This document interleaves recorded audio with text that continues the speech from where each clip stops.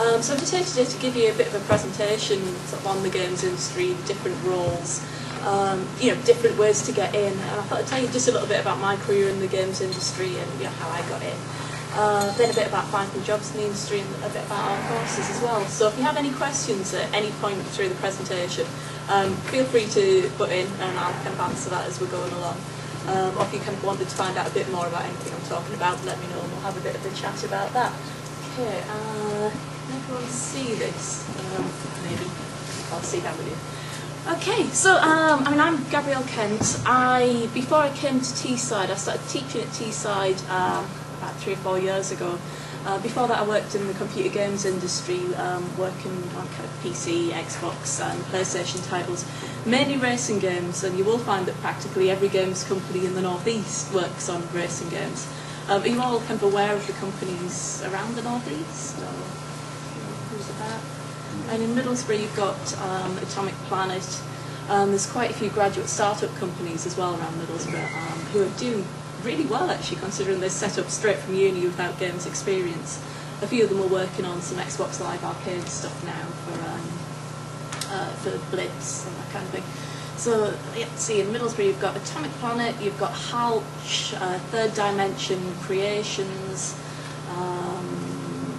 Twisted Studio have just set up, and Philanthropy. So there's quite a few. Actually, if you look in Edge magazine, this month's edition, or next month's edition, should actually have an article about all of the companies in that area.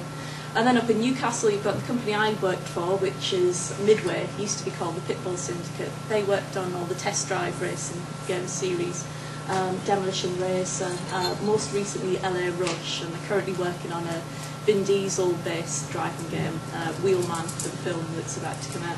And then you've got Reflections, who did Destruction Derby, Stuntman, Driver.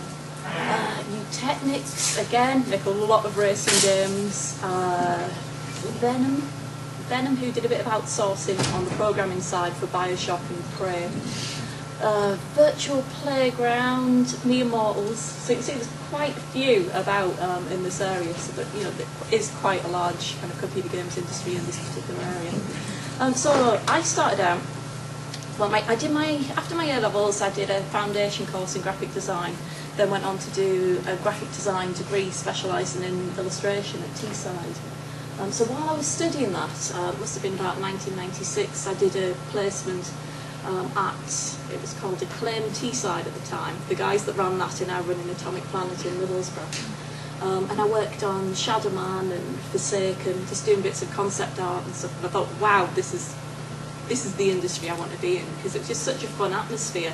It was the kind of job where you're never kind of watching the clock and thinking, oh God, I wish it was 5 o'clock, because there's just so much to do, and it's just such a kind of fun young industry.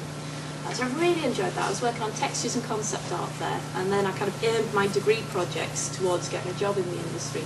So for my final year project I did a whole series of character designs and environment designs.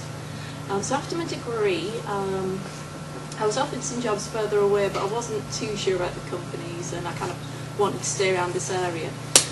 So I started working freelance as a concept artist, and did concept art for kind of a number of companies and comics, game studios. But working freelance is great. You can do really well at it, and there's the potential to make a lot of money, but then there's also the potential that you don't know if you're going to have money coming in from one month to the next. So I wanted something a bit more permanent, which is when I got a job at the Pitbull Syndicate. So I started there. What did I start as? I started as a texture artist.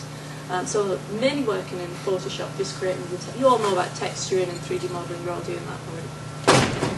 Okay, so I was just creating the textures for the 3D artists, and then kind of moved into 3D modelling and texturing myself, then pushed to do a bit of interface design, a bit of concept art, level design, game design. So you find once you're in a game studio, you can quite often sort of push into different areas and different roles sort of once you're in there.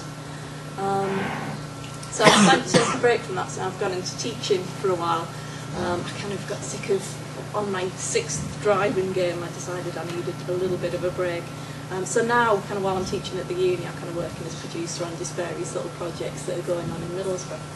So that's just a bit about my background. Does anyone have any questions yet, or should we just launch into? Okay.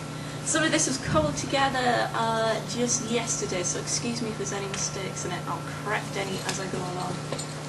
Okay, so I thought we'd look at roles within a studio. Are you all kind of aware of the makeup of game studios, or? Right. Okay, well I'll go through them anyway. So you've got your artists, programmers, animators, designers, audio gurus, who won't necessarily be placed within the studio. It might be an external company that the studio would use. Your producers, who you'll have an internal producer and then an external producer who's assigned to the company by the publishers. And then you've got your Q&A, your testers. So your artists, I'll actually, rather than reading through this, I'll go into the roles in a bit more detail.